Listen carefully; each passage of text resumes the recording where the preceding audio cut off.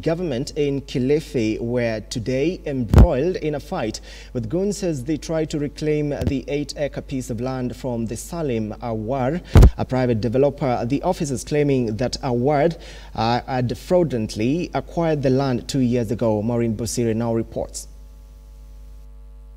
It was business unusual in Mtwapa after Kilifi County askaris accompanied by the officers from the State Department of Culture, Arts and Heritage and the National Museum of Kenya officials tried to break down a perimeter wall of land said to belong to the government. Moments after the demolition began, they were attacked by Goons allegedly hired by private developer Salim Awad. The Goons started pelting stones on the earth excavator after the gate and the part of the wall had been flattened, prompting everyone to scamper for their safety. Umi Bashir said that the land was fraudulently acquired by Awad 2 years ago, despite him claiming to have bought the piece of land from a commercial bank and was issued with the approval letter from Kilifi County to proceed with developing the land. Mimi ndo mwenye shamba plot number 318.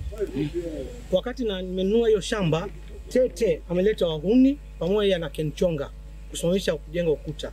Walivunja ukuta mara ya kwanza na wakasimamisha ukuta mara ya pili. Nikaripoti hiyo kesi police station.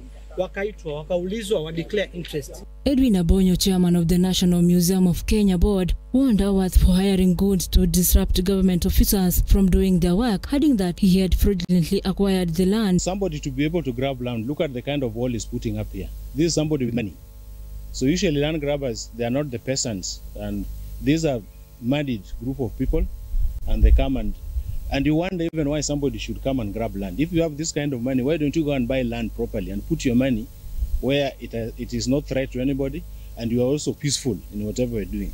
The land reclaiming exercise comes after the Interior CS Kithure Kindiki waged war on land grabbers in the region last week. Fraud here in Kilifi County.